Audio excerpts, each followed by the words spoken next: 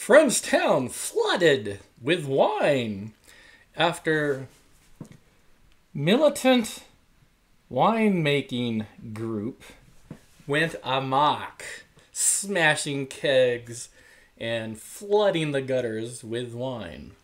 Mirlo Akbar! Crush the Zinfidels!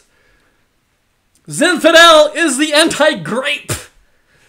Let's storm all of the alcohol stores. Are you with me? Don't everybody rush forward at once. Militant winemakers. You may have remembered earlier this year, I believe,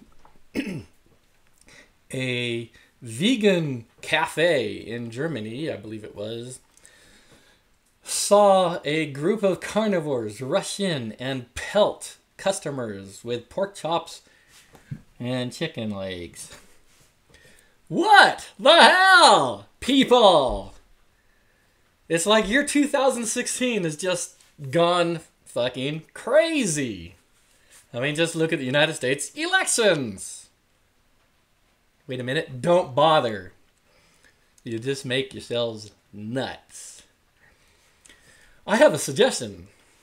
Let us just say year 2016 is over with and move on to 2017. Militant winemakers.